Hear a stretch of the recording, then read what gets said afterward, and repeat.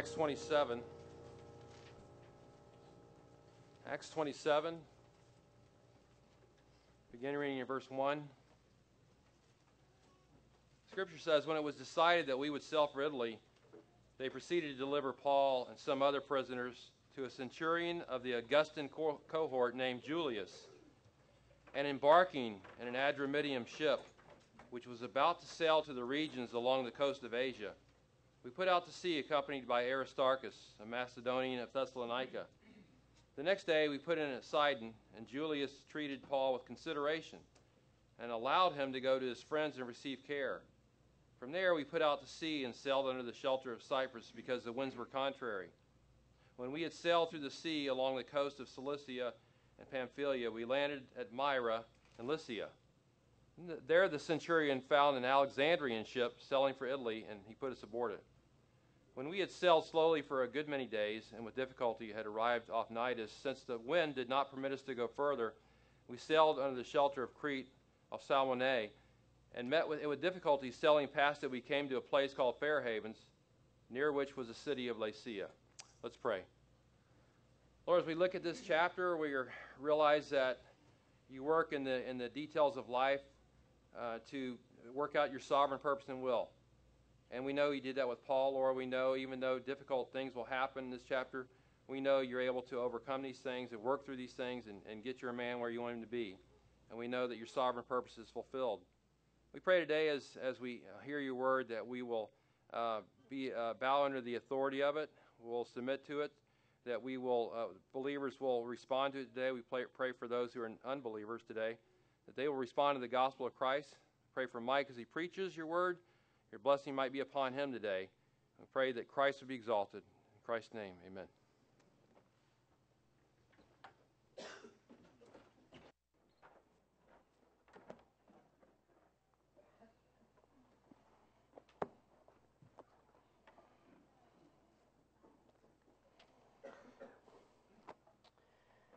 Good morning, everyone.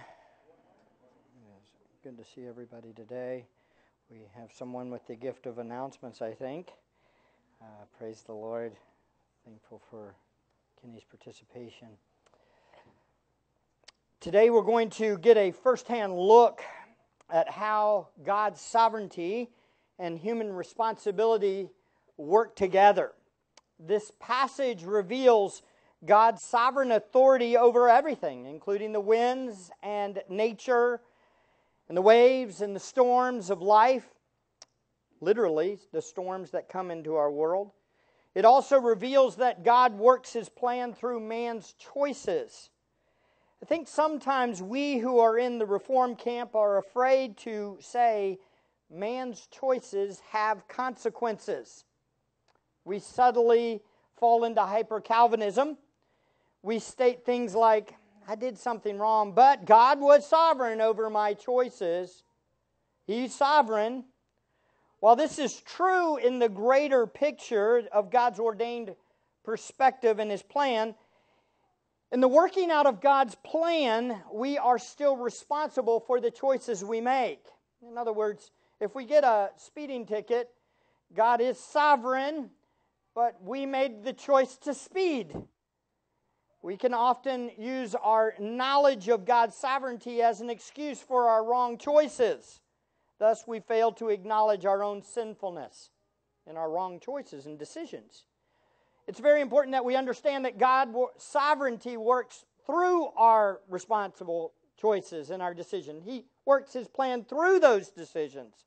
Both are true. We're going to see that sometimes God steps in to protect us from our foolish decisions. And everybody in the room says, amen. But other times, He allows us to make foolish decisions to accomplish an even bigger goal or purpose. And in fact, sometimes He allows us to suffer at the hands of other people's foolish decisions so that He can accomplish something in us and for His glory. Either way, we need to own our mistakes and learn from them and submit to authorities in our life even if we don't like the decisions they sometimes make. In this case, it causes a shipwreck and a swim to shore. and 14 days of seasickness because an authority above them makes a wrong decision. But God was working. I want to give a few cautions concerning this passage before we study it. First, remember, Paul was an apostle, and you aren't. I know you've heard this before, but here it is very important. He got special revelation from God, not once, but probably 3 times on this trip.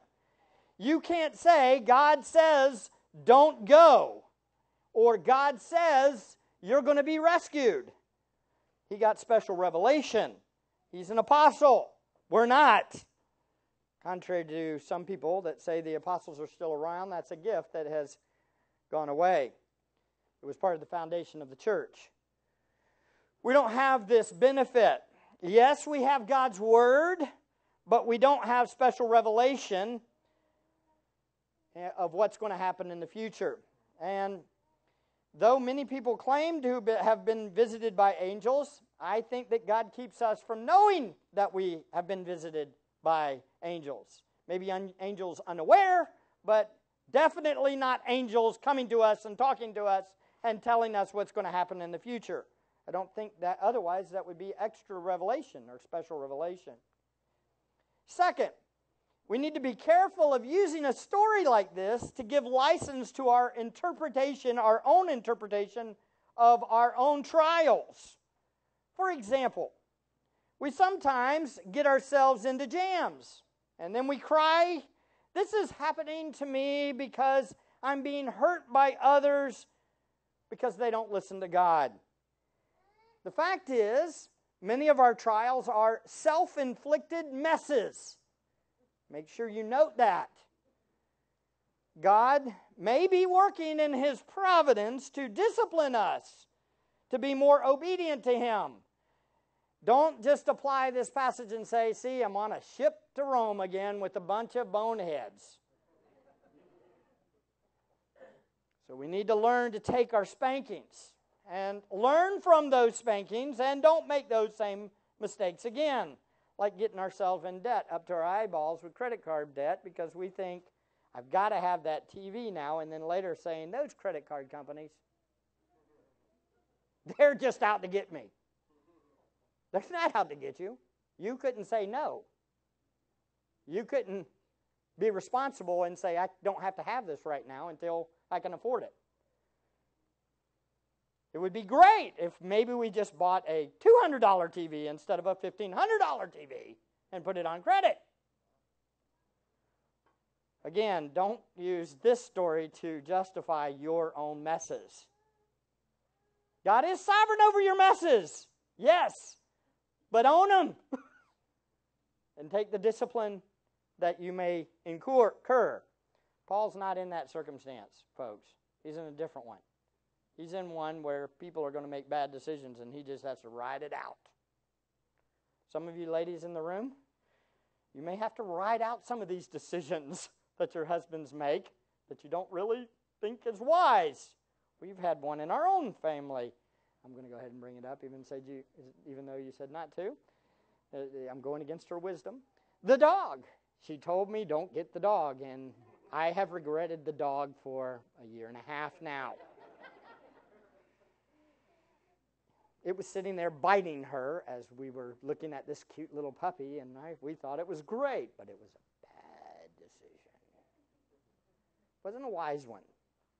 But we love our dog, don't we, kids? There you go, Caleb. Yeah, we love that dog. God's working to spite us, isn't He? I think the most important thing that we can learn from this story is God is always working out His sovereign plan, but it often looks messy from our perspective. As He's working out His sovereign plan, we look around and we say, man, this world's a mess. Boy, the circumstances are horrible. It looks like everything's going bad, but in fact, God's working. And everybody in the room that's a believer says what? Praise God, right? Amen. Glad He's in control.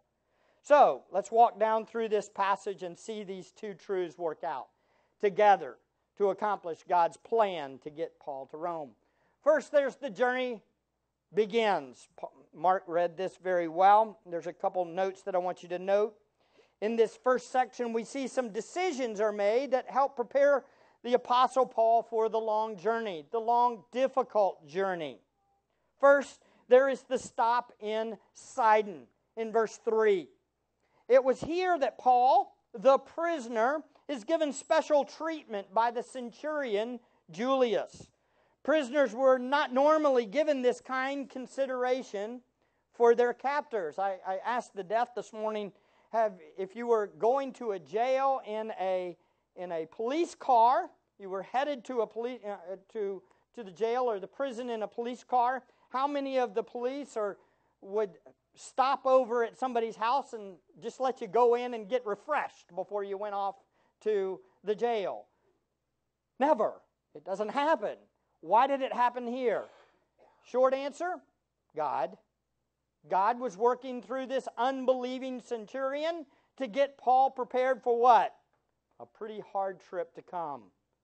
And it appears in verse 3 that he received care. The way this is worded is most likely Paul was sick to a degree. He might have had a virus of some sort, needed some help, and needed some extra fluids and some help. So it looks like he had a sickness that ends up getting him some special care, which helps to prepare him for what? A 14-day journey where he's going to be seasick for a long time, and then he's going to have to swim to shore. So he needed this refreshment, and God was preparing the way. It could have. Why did it happen? Why did the centurion do it? Well, we're not told in this passage why. It could have been anything like Festus and King Agrippa telling him, hey, treat this guy good, he's innocent. Or it could have been Paul had spent some time on the way to Sidon talking to the centurion, and the centurion says, hey, this guy's pretty friendly. There's nothing wrong with this guy. I like him. And he lets him go and trusts him. There's no evidence really, but ultimately we say who's in control? God is. God was working. Also, we see at the beginning of this journey, the sovereign God who controls the weather makes the trip take longer. We see this in verses 4 and 5. Now, we're going to have a lot of maps, but I want you to take note of something here. What is the shortest way to Rome? Well, it's that way. Where did they end up going? They ended up going this way. Even if they were going to Myra and were going to go directly there, it would be a lot quicker to go that way, right? Well, why did they go around? And why? This would take much longer. And you're going to see this. It would take much longer to go that way than just a direct shot. The answer is God was having a wind. There was a wind and it was going against them, so they stayed close to the shore. What does that mean? It took longer. Why is that important? Well, here's why it's important. And this is very important, or very important for you to understand. Folks, it appears that it's probably around July or August at this point. They need to get to Rome before winter. If they don't get to Rome before winter, it's going to be a long, hard trip through the Mediterranean Sea. Or they're going to need to stop somewhere and wait. So, what are they thinking? The captain's thinking, well, we can't go. The centurion's saying, we've got to go to Rome. Most likely they would want to hug this way and go towards Rome, but it's already taken longer. When it takes longer, that means danger is coming. Again, already in the events, we see that God is working, but it often looks messy from our perspective. This wouldn't have been the first choice. This wouldn't have been the way to go, but events are happening and you can't do anything about it. But God is working.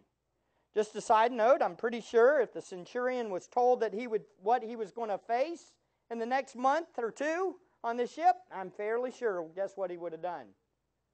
Let's go on land. Let's don't go this way. But often God doesn't show us our future, because He knows if we see our future, what's going to happen. We're chicken out. We wouldn't go. How many of you want to know what's going to happen tomorrow? I don't. I don't want to know what happens next week, a month from now. Do you? I don't. Beloved, this is how God works. He keeps the future from us for our good. And it teaches us to do what? Trust Him. Trust Him. So, the journey has begun. Next we see a new sea vessel is given. A new sea vessel. In verses 6 to 10, it says there, the centurion found an Alexandrian ship sailing for Italy, and he put us aboard it. When we had sailed slowly for a good many days and with difficulties had arrived off of Cnidus, since the wind did not permit us to go further or farther, we sailed under the shelter of Crete off Salmone. And with difficulty sailing past it, we came to a place called Fairhaven, near which was the city of Lasea. When the considerable time had passed, that could have been a month or two, the voyage was now dangerous, since even the fast was already over. The fast being the Day of Atonement, most likely. And this is, in this year, in 59, would have been around October. Paul began to admonish them and said to them, men, this is very important, men, I perceive that the voyage will certainly be with damage and great loss, not only of the cargo and the ship, but also of our lives. So, what do we have? Now the journey from Myra to Fairhaven. Let's look back at the map again.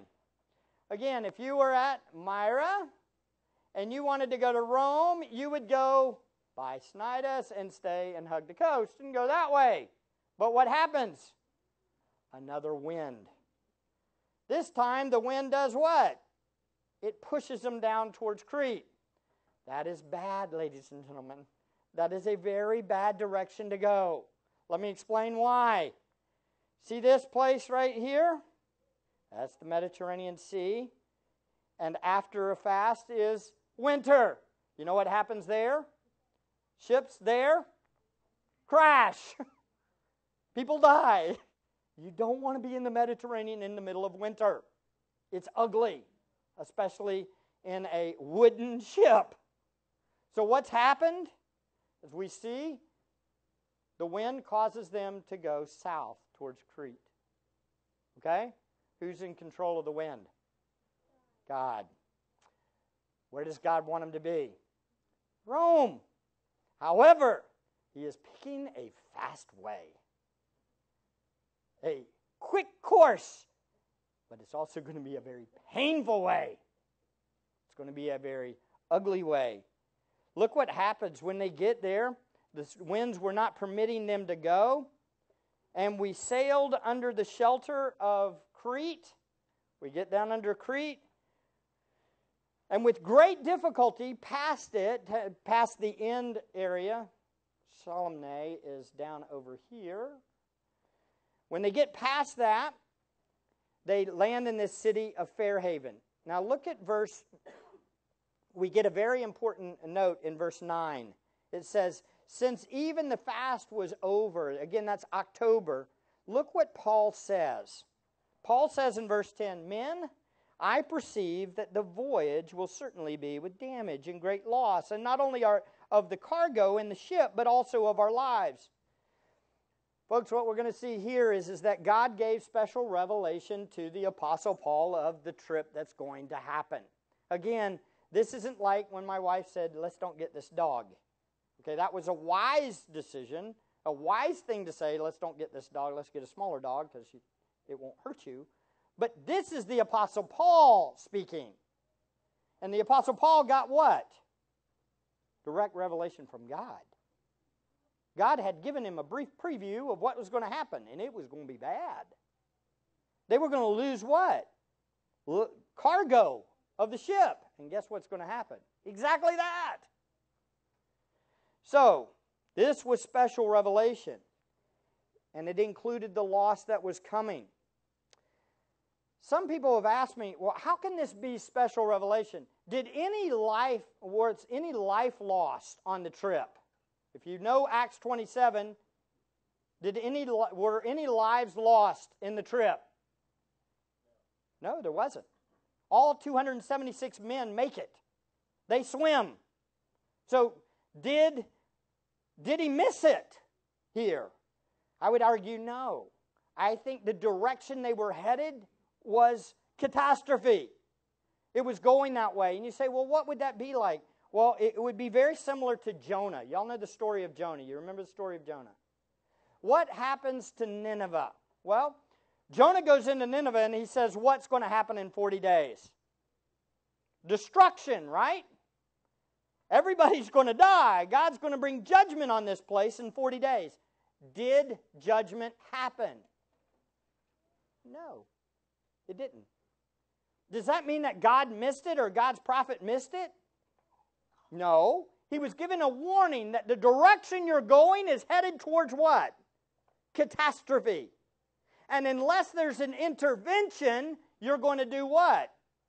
Die. But ultimately, God ordained for what? Their repentance, so that they wouldn't die. Okay? But he gives the warning to what? Cause the people to see and fear God so they will turn to him. Correct? The same thing happens back in our story here. Paul says there's going to be loss. There's going to be lots of loss, and there's going to be loss of life. Now, what's that mean? What should that have been? This is a warning. Guess what? If we make this choice, we're going to what? Die. There's going to be somebody that dies. But there was an intervention. Who was the one that intervened for them? Paul does.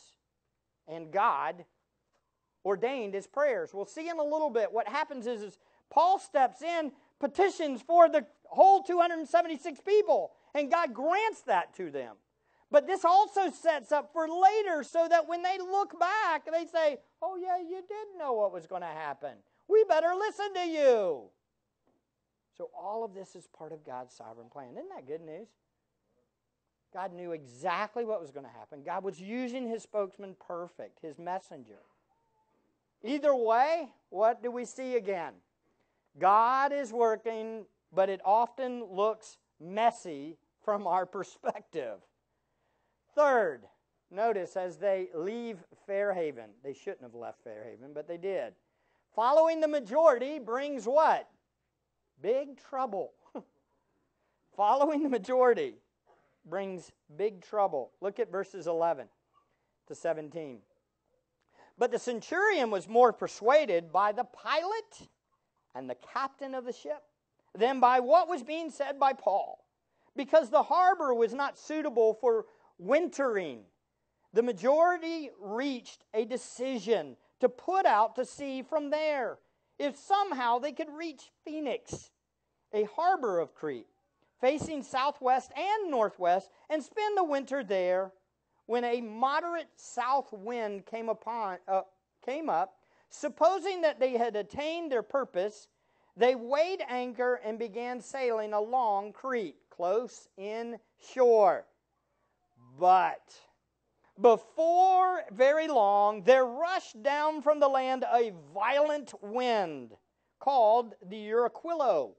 And when the ship was caught in it and could not face the wind, we gave way to it and let ourselves be driven along. Running under the shelter of a small island called Clauda, we were scarcely able to get the ship's boat under control. After they hoisted it up, they used supporting cables in undergirding the ship, and fearing that they might run aground on the shallows of Sistrus, they let down the sea anchor, and in this way let themselves be driven along. There's a very important word in here, and it's found at the beginning of verse 11.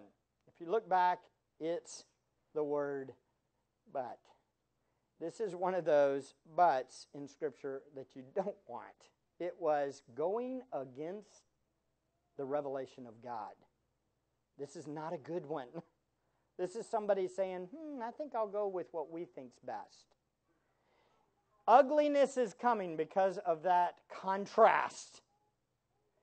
The pilot and the captain convinced the centurion to move on to Phoenix. If you look at our map, Most likely we're at Fairhaven here. Paul's saying what? Stay at Fairhaven. Stay here. It's going to be bad. They say, no, we don't want to stay here. It's not a good place to winter the boat. It's not a good port. It would be a lot less populated in Fairhaven, a lot less things to do. It would be uncomfortable to stay in Fairhaven. Let's stay in Phoenix instead. And so what do they think? What does the captain say? Let's go to Phoenix. What does the centurion say? Let's go to Phoenix. What does the majority say? Let's go to Phoenix. Now let me ask you a question. Was it a wise decision? Was it a wise decision? Yes and no. It was a wise decision if you're a captain and you know the waters, you know where it's best to winter your ship, you know what's best, right? You know you can keep it along the shore. You've done this probably many times. You know where you are. You know the area. You know how to do it. Is it a wise decision? The majority are going with it. Everybody says, yes. But what made it unwise? One thing. God's messenger told you it's going to be bad. Don't do it. The Word of God, in the same way, tells us don't do something. Some of the world can tell you. The majority can tell you. Everybody can tell you. Go ahead. It's not that bad. Beloved, always go with the messenger of God. Go with what God's Word says.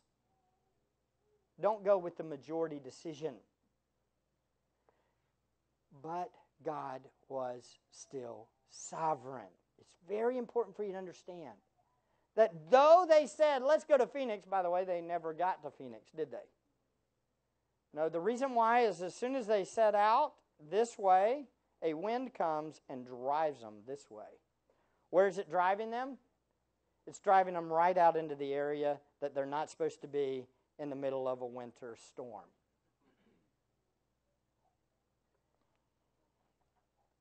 Things are going to get bad, but they don't listen, and they keep going. Just a side note for us here, for application. Sometimes you may be in a position where you think it's not wise to go on, yet an authority in your life says go on anyway. What do? Well, what you do is you throw a temper tantrum. Scream at the top of your lungs. I'm not going to die with you. No way. That was sarcasm. Don't do that. The Apostle Paul doesn't appear to do this, does he? What happens? He goes on. He accepts it. He goes with it. He knows God's in control, and he trusts. Who was the authority? The captain and the centurion. So which direction did they go? With them. The majority picked it, and the missionaries suffered for it. I think this is important for us to understand. We don't throw temper tantrums if our authority above us gives us a decision to do that we don't like. Correct? Folks, this really does apply, doesn't it? There's many areas where it applies. We need to look at our lives and realize that people that are above us, they might make bad decisions, unwise decisions, but guess what? We submit to those authorities anyway. Unless they tell us to do what? Sin against God. But you say, wait, God's given a special revelation through Paul. Is it a sin? I don't think it's a sin. I don't think he's saying do not go. He's saying, guess what? It's going to be bad if we go. It's going to be bad. Fact of the matter is none of us in here get the special revelation like the Apostle Paul too, right? By the way, this is like really important for marriages in the room, that you understand that the husband is not the Apostle Paul. Okay? You understand you're not. You don't have special revelation from God on decisions on whether you should buy something or not. If your husband says, God told me to get this, say, you need to talk to Pastor Mike. Because it don't work that way. Okay? However, listen closely, if your husband decides to go ahead and do something, okay? Listen closely. Your husband decides to go ahead and do something, and you give that nice, gentle, loving warning. Oh, please, let's not buy that house now because we can't afford the payment. That's one of those times, husbands, that you should go, did God put me with this woman to protect me? Maybe I should listen to her. You with me? However, ladies, what should you do? At the end of the day, you say, well, if you pray and I'm praying, you make the decision, we're going with you. And when the storm comes, ride it out with them. Don't throw them under the bus or overboard. I've had enough of you for a husband. I'll find one that doesn't run me into storms. Does everybody understand? We trust God. We follow our roles. We honor the king, even when the authorities above us take us into storms. Okay? Great, great, great application, isn't it? On the flip side, some of you may even think it's best to move on because the next situation is safer and better for us, but you get wise counsel to stay and to be content. What do we do? I mean, these guys got wise counsel. Let's go up and winter up in Phoenix. It's wise counsel. What should they have done? Well, they should have fell on their faces and say, hey, we got a problem. God, help us. Give revelation. Give us wisdom. Don't seek counsel, by the way. This is something that we all need to learn. Don't seek counsel that tells us what we want to hear. Do you understand, folks, when you're making decisions? Oh, we do this, don't we? I love this. People come up to me. Especially some of you young people, I love you. I'm just telling you, it cracks me up. Somebody comes up to me and says, I've made a decision to do this. And I'm like, okay. Who did you talk to? Well, I talked to so-and-so and so-and-so and so-and-so. Are they believers? Do they go to church? Why didn't you come talk to me? Or Mark, or one of the deacons, or somebody at the church? And then because they gave me this great advice. And they said I was right. You sought counsel that you liked. You sought counsel from somebody that would tell you what you wanted to hear. You sought counsel from somebody that you knew you could manipulate into giving you the answer you wanted. That hasn't ever happened to any of us in the room, has it? Oh, beloved, listen to me. Don't be afraid to seek counsel from somebody that will actually tell you what you don't want to hear. They might actually help you. You all understand, beloved? The Apostle Paul knew what to do, didn't he? Stay in Fairhaven. But instead, they chose the other way. So what happens?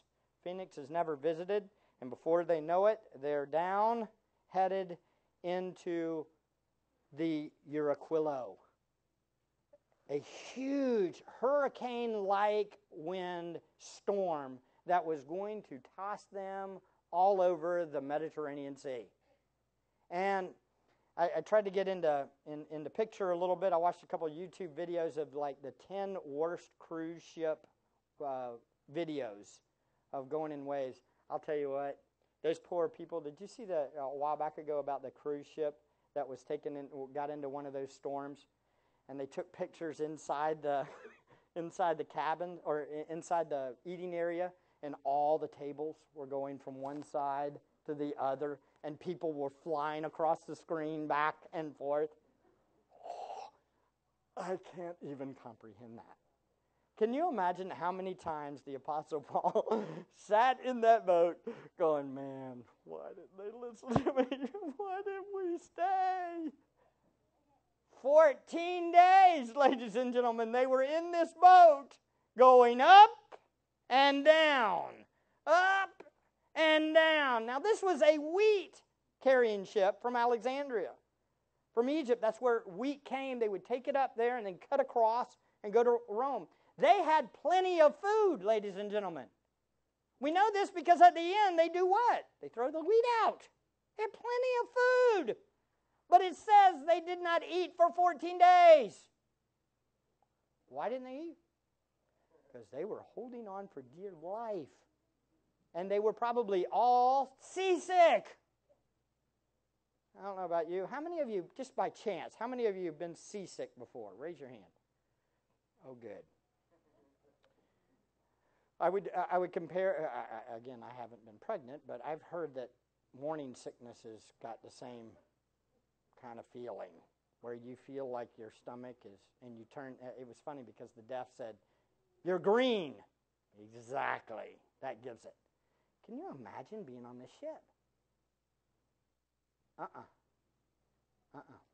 Now, how many times do you think you would have thrown yourself on the bottom of the ship and said, on the floor and said, "Captain, you got us in this mess. What are you doing?" Doesn't appear that happens. Now, he does say it one time, we'll see, the Apostle Paul, but I think he's got a reason behind saying it, and we'll see it in a second. At the same time, God in his sovereignty is working out the details, isn't he? And at this point, there's this little island right here, Kada, or Kuda, or whatever. And as the storm tosses them this way, they get from about here to here. Sorry, my hand's shaking a little bit. But they get that little bit of space behind that island to do what? Throw a bunch of straps under the ship real quick. Because guess what's going to happen? It's going to get really bad, and they know it. So God in his sovereignty has them sail right by this little island to get protection. But they were afraid. They were afraid of this area right here. Why were they afraid of this? Because thousands of ships had crashed in that area. And when you get into that wind and that kind of storm in the middle of winter, guess what happens? You die in this area off the coast. It runs you aground and everybody dies. So they were afraid of this. Now, I love what you see next, though. Though the circumstances are impossible, God's still working. Let's look at the next details. In verses 18. Many days wishing they were dead. Here we go. Here's the green section.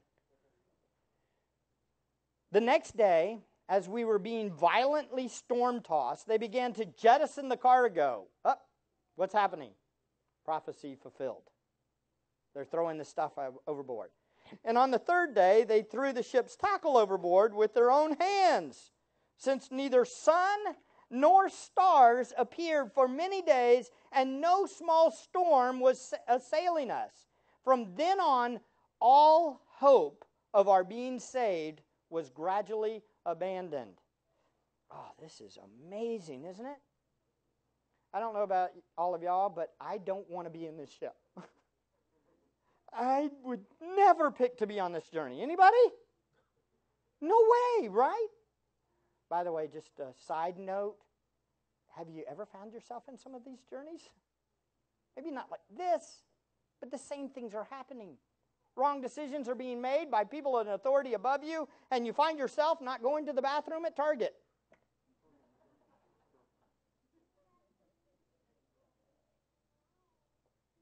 Decisions are being made by authorities above us, and we don't like it.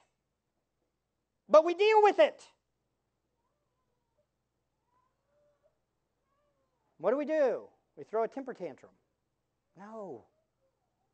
We mock the authorities above us. No.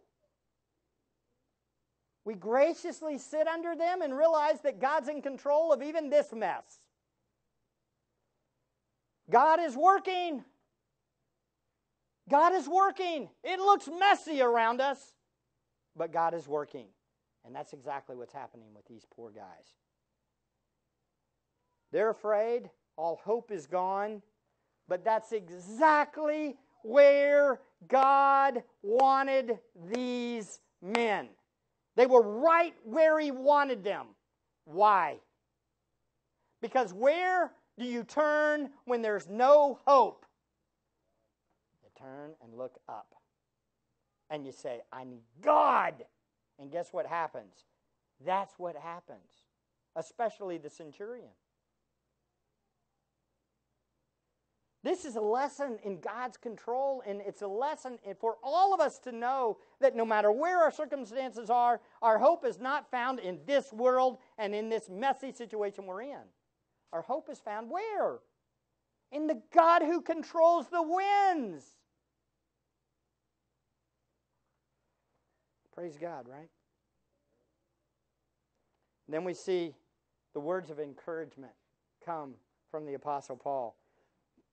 Again, it starts with a little I told you so at the beginning. When they had gone a little time without food, or a long time without food, 14 days apparently, as we'll read on, then Paul stood up in their midst and said, Men, you ought to have followed my advice and not have set sail for Crete and incurred this damage and loss. What was this? This was the I told you so. Right? Now, I want to take one note before I move on. This I told you so is not a slap. This I told you so has purpose behind it, and it's good purpose. Let me explain what the good purpose is. When we say I told you so, often when we say I told you so, it's to what? Mock those in authority above us, to say, I knew better than you. That's not what he's saying. We're not trying to mock. He wasn't trying to mock the centurion. He wasn't trying to degrade him, make him feel an inch high. He was trying to set them up to see and understand, I know where we're going. And I know the God that's in control.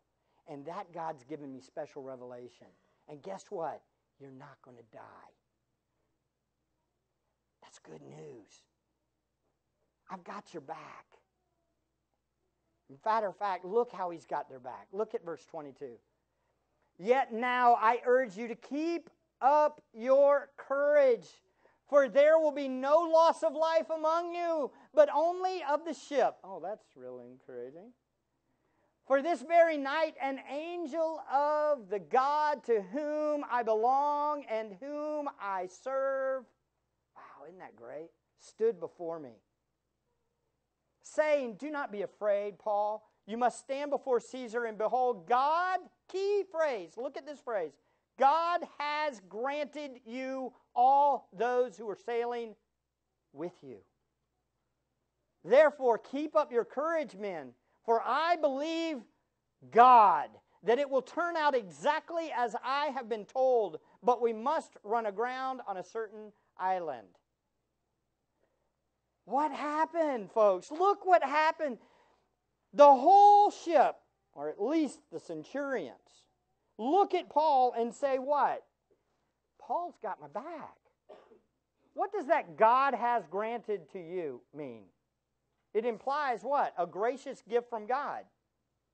Why would he give a gracious gift to Paul of these 276 men? Now think about this for a second. You got to get this. Folks, listen to me. Paul wasn't on the ship going along the way going, I told them not to go out here. I told them not to go out there. I wish these people would just get their due. I hope I don't get punished along the way, and I hope I don't die. But, you know, if you take a couple of the 276, that's okay. They asked for it. What was Paul doing along the way? He was praying for them. He was seeking God for the 276 majority that said, let's go into this mess. Oh, there's so many amazing applications for all of us here. Isn't there? Just think about this for a second. Instead of throwing them under the bus, he was bringing them before the king, saying, save them! Save them! But we don't think this way, do we? We think I deserve better than a leader like this.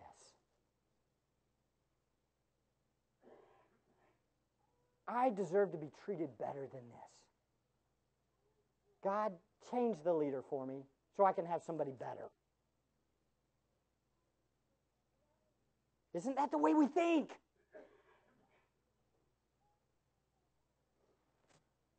But you got the Apostle Paul that's more concerned for those 276 men. Okay, who cares about the cargo?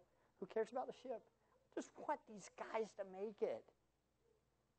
And what's it do? It sets up this beautiful picture to the centurion that looks at Paul at the end when they're about to kill Paul.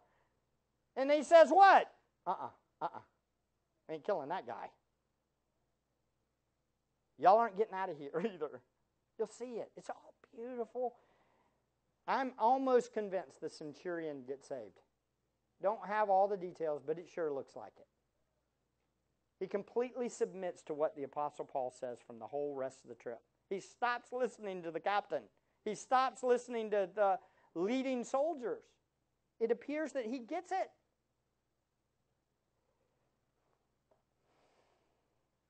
These are some encouraging words, aren't they? What a trip. 3 parts to his message were a reminder. He knew what was going to happen before, and it's because God had given me information, so listen to me. Listen to the revelation of God's word. Second, a revelation. Angel of God has given me the one that I belong to, the one that I'm owned by, and the one that I serve. And so I'm speaking as a representative of him. Does that matter, by the way? Huge. Oh, it's gigantic. You know, people get on to us, and we think, well, people hate us because we serve Jesus. Do you know, when you get right down to it, if you were in a street fight or something bad was going to happen, somebody was coming after you, people want to serve the one that's serving the one true God. They want to go with him. You know why? Because that person is known. They know God. They know God. Everybody knows there is a God. They know that God controls everyone. And if anybody's associated with them, what are they going to do? I want to hang with that guy. Even unbelievers. You know that, right? How many of you have had your relatives, you've witnessed to some of your relatives, and it seems like they just don't get it, and they disagree with you. And they even get angry at you occasionally. And they start mocking you. You know who they call when they're facing death? You. You know who they call when their life becomes a mess? You. Why? Because you belong to God and you're serving him and they know it. They know that you really have their back. And that's what's happened with the Apostle Paul. Now, if you really don't have their back and you're just a Christian by name only, then they probably won't come to you. But isn't this beautiful? I love this story. I love these events. It's amazing. And so what happens? After the words of encouragement, and they're drifting along in the Mediterranean Sea, a panic sets in. Panic as land ahead is realized in verses 28 to 32. They took soundings, verse 28, and found it to be 20 fathoms. And a little further on, they took another sounding and found it to be 15 fathoms. Fearing that we might run aground somewhere on the rocks, they cast forth anchors from the stern and wished for daybreak. But as the sailors were trying to escape from the ship, on the dinghies most likely, or like it, had let down the ship's boat into the sea, and on the pretense of intending to lay out anchors from the bow, Paul said to the centurion and to the soldiers, "Unless these men remain in the ship, you yourselves cannot be saved." Then the soldiers did what? Cut away the ropes of the ship's boat and let it fall away. What happened? They were coming along and coming up into Malta. They start realizing they're getting close. And again, who's in control? God's in control. He gives special revelation to Paul again. It looks messy because the sailors sought to abandon ship. The captain and all them, hey, let's get off this boat. It's going down. Let's take the what? The little boat and get out of here. So they attempt to jump ship in the lifeboat, for lack of a better terms. But now the centurion who was all in for the Apostle Paul says what? Because the Apostle Paul stands up and gives special revelation again. Hey, if they leave, we're dead. Again, it's a hairy situation. The direction looks like this. If they leave, the direction is death. I don't think we need to cut the ropes, though, right? Did they need to cut the ropes? And no, I wish they wouldn't have cut the ropes. It would have been better for those, they didn't have to swim the whole way at the end. But the reaction is what? Nobody's getting off the ship. We're all going down together. God was working, but it looked messy to the very end of the trip. And finally, we see the last day on the ship. Actually, not finally. Close, though. Hang in there. Verse 33. Until the day was about to dawn, Paul was encouraging them all to take some food, saying, today is the 14th day that you have been constantly watching and going without eating. They've been starving, and they're green. Having taken nothing, therefore I encourage you to take some food, for this is for your preservation. For not a hair from the head of any of you will perish. Having said this, he took bread and gave thanks to God in the presence of all, and he broke it and began to eat, and all of them were encouraged, and they themselves also took food. All of us in the ship were 276 persons. When they had eaten enough, they began to lighten the ship by throwing out the wheat into the sea. Man, do you think I think everybody got it. I think pretty much everybody was getting it. How do we know? Well, because they threw the wheat over. It says they were encouraged. They're starting to get it. Once again, isn't this beautiful? Isn't this a perfect picture of how God's own step out at those moments when the trials and everything is going crazy, and they step up and do the thing that's totally contrary to the way the world would think. The ship is going down. Everything is bad. We know this is going to happen. They've cut away the lifeboat. This is not going to be pretty. And Paul steps up and says, hey, we need to eat something. We need to eat something. And then we need to praise God and thank Him for what He's given us. And he gives all glory to God. What a beautiful picture, isn't it? What a God. He's sustaining them all the way through, using God's man to accomplish this. Oh, folks, please apply this to your life. Please understand that the storms and the trials and the messiness is all a beautiful place for the glory of God to be on display in your life. Do you understand? If it wasn't messy, they wouldn't know what it looks like to have faith in God in the mess. It's got to be messy. Our lives have got to be like, whoa, why is it happening like this? So that we will continue to do what? God. We need you. Thank God. I'll never forget. Last year, we'll close with this. We went on our vacation, and y'all remember this a little bit of the story. How bad it was. It was the first day was just unbelievable. Driving down 75, and all of a sudden look back, and our back tire is on fire. Like, uh-oh, pull over quick. So we pull over, and the tire is smoking really bad, and we don't have a spare for the trailer. So what do? Well, we go 5 miles an hour to the next exit. And every once in a while, slow down and stop and throw a little bit of water on it to cool it down. Finally get there and found God provided a great guy to change the tires. It was wonderful. $400 later. approximately, but got a new tire. And in the process, what do? We praised God. We're like, thank you, God, and waited 5 hours more. Then we got back in the car and we started driving again. And when we got back on the road, what happened? Well, we got there and it started raining. Just in time to drop the boat in. And as we were going along in the boat, cruising along real well, it started really raining. And everything is, rain in a boat going fast is not fun. And all of a sudden,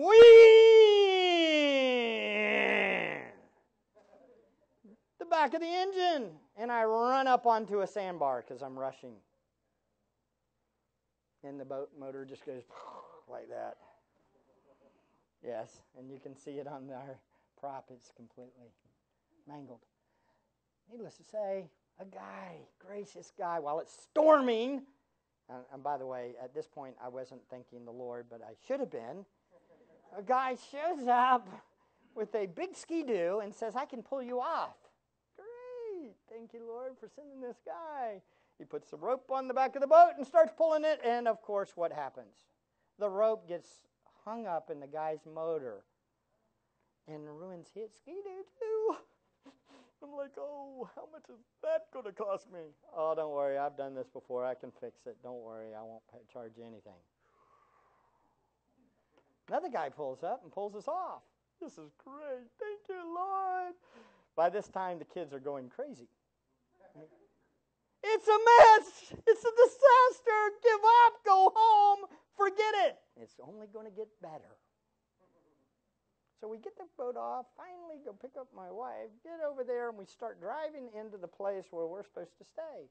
As I pull the boat up where the dock is to look at this beautiful little condo that has been given or let us use for a week or 2 weeks, and it looks really a good price, cheap. It's very nice. God's very gracious to us to give a real good price. Look up on there, and there's somebody sitting in the chairs. It's 8 o'clock at night. Or 7 o'clock, something like that. Oh, no. I call the owner. Hey, what's going on? We're here to stay at the place. Oh, you're not. There's somebody already there. We've double booked you. What am I supposed to do? He's going to be there for another 3 days. Disaster after disaster after disaster after disaster. And I started laughing. This is great, Lord. You are so good. Way to go, God. This is so wonderful. After a couple phone calls to the owner, we stayed in a hotel that we would have never stayed at, and we will never stay at again in the history of the world. Not because it wasn't the finest place I've ever stayed in my life, which it was very close. Nice place. But the $300 a night is just a little steep for our budget. Thankfully, the owner said he'd pay half. We stayed there for 3 days. What did we learn out of the whole situation? God is sovereign. God is good. Thankfully, we had enough saved to be able to handle it. But it was messy along the way. Even those. By the way, these this is a good illustration. This is a backup illustration. All of you that have children, we like our children in here. And there is nothing wrong with that. Okay? If a child cries, guess what? A child cries. You will be okay. I love you. Okay? It's okay if they cry a little bit. That's called a divine interruption. And it's okay. This is exactly what this trip's all about, right? Beloved, God is in control, but it looks like messy to us. It looks like a mess to us often. But what do? We trust the Lord. We keep going. And what happens? Sometimes the ship crashes, last section, and we have to swim to shore. But guess what? God takes care of His own. Let's pray. Father, thank you for this day and this passage and these events. And God, we thank you that you used Luke to record this beautiful picture to help us to understand how you are in control of all events. Help us, Lord, to trust you. Help us not to mock those in authority over us when they make wrong decisions. Help us to be gracious and kind and honoring and respectful. And at the same time, Lord, we pray that you help us to make wise decisions, to always submit to your word first and foremost. And Lord, as we go about this life, we understand that we fall and fail and mess up and make mistakes and sin continuously. And so what are we? We're here, God, to say we need you. We know our hope is only in you. We pray that you will give us help. Help us to hold on when it seems impossible. Please encourage our souls when we become hopeless. Father, I pray that if there's anyone in here that is trying to run their life by themselves, that they will surrender now to the lordship of Jesus Christ. That they will find that their hope is not found in themselves, but their hope is found in the sovereign God who sent His Son to die in their place and rise from the dead. God, give us Christ. Give us more of Jesus. Help us to trust you. Be our vision constantly. We pray this in the matchless name of Jesus our Savior.